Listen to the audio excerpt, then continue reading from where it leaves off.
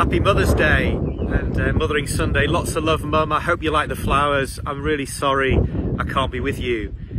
These are strange times. This is the closest I'm going to get to touching the church.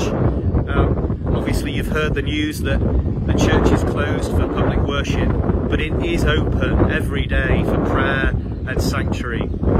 Just yesterday the schools closed their gates for the foreseeable future, and the pubs and the cafes were told to shut too. I'm going to miss the laughter from the pub garden and definitely the flat white that kick-started the day. It's difficult times, I know, for a lot of you, and I just wanted to send you a message of hope and love and tell you about a few projects that we're doing as a church.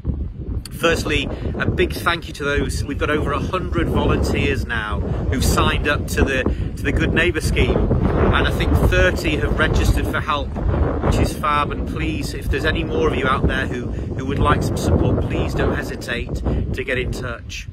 And also, although we can't gather in the church, I'd love to fill the church for Easter with your photos of your families, photos of your neighbours. Obviously, please ask for permissions first, but if you send me the photos, we will take them to the pews, and we'll see your smiles and feel your love, and you'll certainly be in our hearts in this difficult time.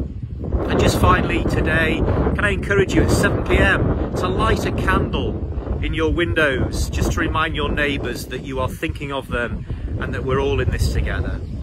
So if I may, I'll just end with a prayer. Father God, we thank you that we are not alone. Even if we're in self-isolation, you are with us. Please reassure us with your love and your peace and your presence. And we pray especially for the NHS and all the healthcare workers on the front line trying to reduce the transmission of this virus. Bless them, we pray. And God bless, stay safe and be in touch.